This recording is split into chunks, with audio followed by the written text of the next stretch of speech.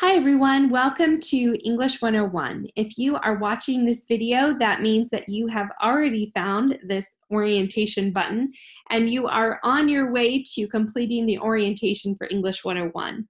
This video is just a quick overview of how this course works, where you can find all of the information, some important information for you. So we're going to start right here with the home page. If you scroll down a little bit, you'll find some important buttons here. How this course works takes you to the course syllabus, the course calendar, and other important course information. So you want to go ahead and click on that and see what resources are available to you there. Click here for assignments. This button obviously is going to take you to where you'll find all of your assignments information.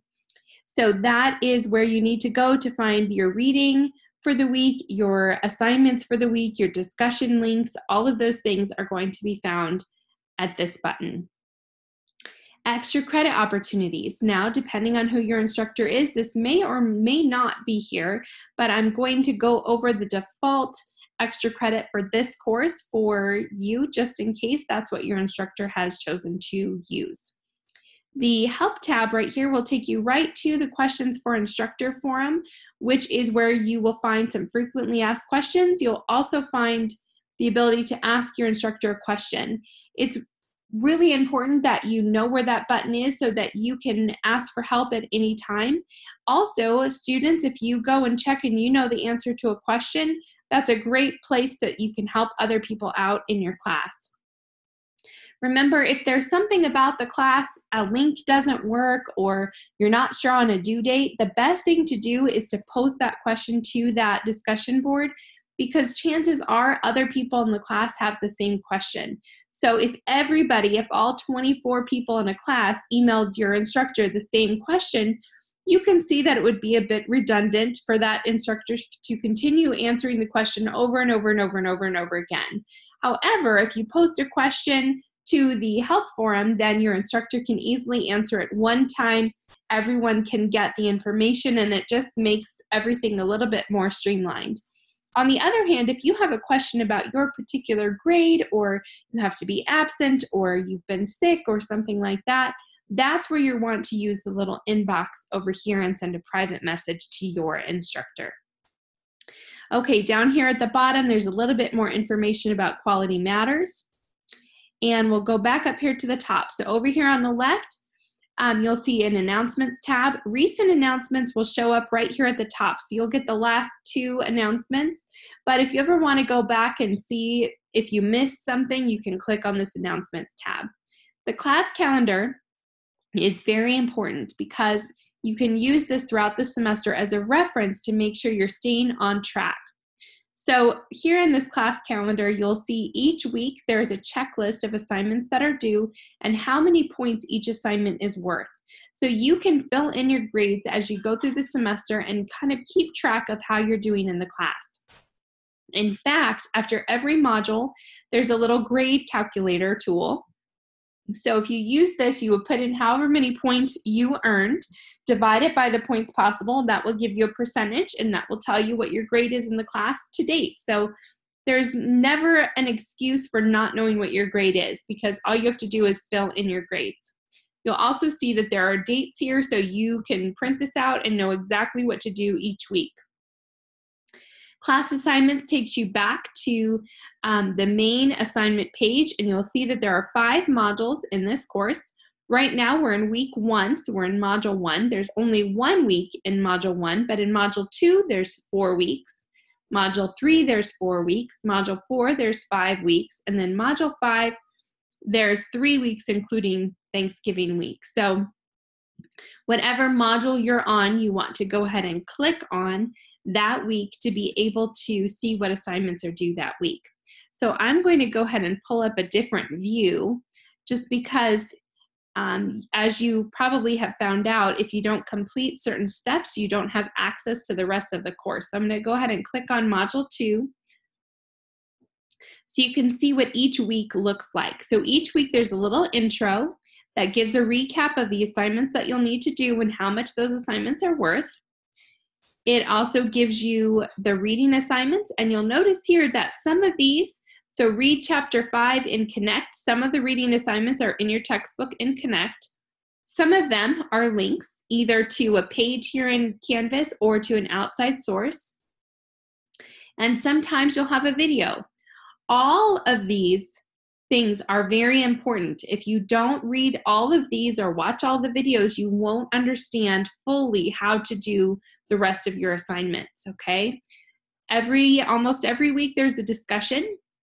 If you scroll to the bottom, you have a link to the actual discussion. Every week there's a writing assignment. So you can see here, everything in blue is a link or a submission, okay? So here is where you would submit your assignment, but please notice that there are samples provided. You can use the samples as a template for the outline, so make sure you look out for those things. That way you'll know exactly what you need to do. Almost every week there's a little grammar unit, so you'll need to read a chapter in Connect and then take a quiz. And some weeks you will have a website assignment. So you'll be building a website throughout this course to showcase your work and create sort of a portfolio. And you will submit the complete website at the end of the semester. So this is really a project you'll work on all semester. It will be submitted in week 15. But we'll go through it step by step throughout the semester and add a little bit at a time. So watch out for that. So that's what each week's assignments look like. I want to go ahead and go home again and show you, because I can click on this orientation module from here, and you'll know, so you are here on this video tour, and you'll just continue through. There's some pages. You need to make sure that you actually click on the page, and then you'll have the little button at the top. So just like you had on watching this video, you can click to mark it as done. That is something that you need to make sure you do. So these will have the same kind of a thing. Every one you click on, you'll want to go to the top and mark it as done, okay? So let's go ahead and click to continue. Then you have a little quiz. You want to take that quiz. And that's all that you have to do. So once you get through all of the orientation, then you will be able to go to your week 1 assignments. We're going to go ahead and click here. You can go to week 1, and you'll be able to go through the orientation you already completed. You'll have your textbook set up, the reading for the week, which is only a video, a discussion for this week, and then a short writing assignment for this week. Now, please note that you have to finish every assignment for week 1. So just like you can't access the week 1 assignments until you complete everything in the orientation, you won't be able to access week 2 unless you complete everything in week 1. And it is for that reason that if you don't complete the week 1 assignments, you will be dropped from this course on Friday of week 1. So make sure that you complete all the assignments if you want to continue in the class. Okay, so let's go ahead and we'll go back to our student view and go back to the home page. And just very quickly, I want to highlight the extra credit. So in this class, the standard extra credit is a little challenge here. So these are all challenges that you can do. Some of them are very simple, like a learning styles quiz online. Others you earn throughout the semester. So if you are in an online class and you get a B or better on every single discussion throughout the semester, you will earn 200 points at the end of the semester. There are different events you can attend on campus that will give you a badge. So it just depends. And so each of these activities are worth points or scholar dollars. And then you can exchange those scholar dollars for these different prizes. So once you've earned several badges, you can go ahead and contact your instructor and tell them you want to use certain points for any of these rewards. And that will help you to do better in the class. There's extra credit options and different things that are designed to help you succeed in this class and in the future. Okay, so I hope that you understand how the class works. One last note, please be careful not to simply click on these links over here and think that that's going to help you succeed in this class. If you do that, you will miss many assignments and you will not have the instructions that you need in order to be successful in this class. So you need to go to the assignments page and click through all of the tabs each week so that you get the full information for each assignment.